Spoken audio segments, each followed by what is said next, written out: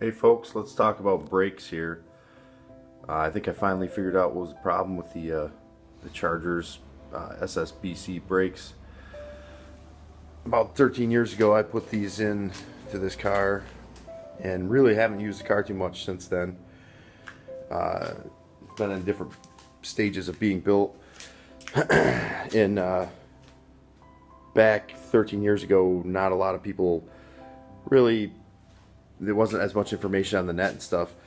So we replaced the four-wheel power drums that were on this 69 Charger with a set of SSBC conversion brakes on the front, and in the back are aerospace discs from on a Pyle Brothers Dana 60.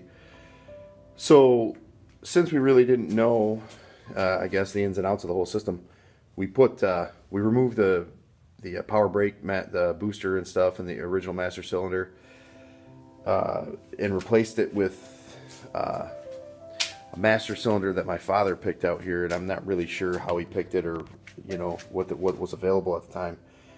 But the car never really stopped good, but it was better than it was with the four-wheel drums, which at like 100 plus 112, 118 miles an hour, the drums do not work good on the drag strip. The original 14-inch wheel drum setup, whatever those size drums are, they're pretty small. You only got like 2 good hits at the drag strip, so we decided to go with the discs, and they work better. But just this past summer before the last one there, I think the brakes just sucked.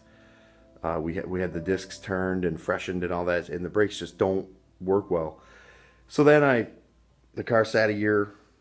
I tried them again this year and stuff, and the car does not stop good.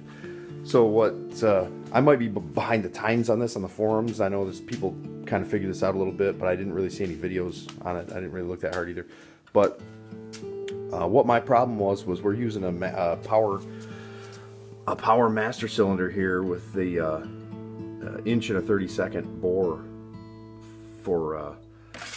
and we put it on the manual cars, and this inch and a 32nd bore does not, you can measure it right here, does not put out enough line pressure to work for the disc brakes. It only puts out about 600 pounds of line pressure, where you need about 1200, and for the 1200 for the disc. A friend of mine told me that it might have been the you can't see it in my garage, it's pretty dark now, it's out of my dad's big shop, but right down in there there's a distribution block. My friend thought maybe that was a proportioning valve and it was messing up the thing, but for a four-wheel drum car, it's not a proportioning valve, it's just a distribution block.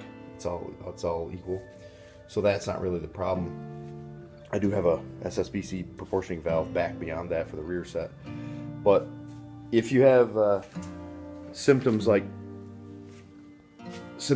a really hard pedal, but it doesn't feel like you can stop, you know what I mean? It's because you have too big of a bore in the master cylinder. You need a 15/16 bore. Dr. Diff sells those.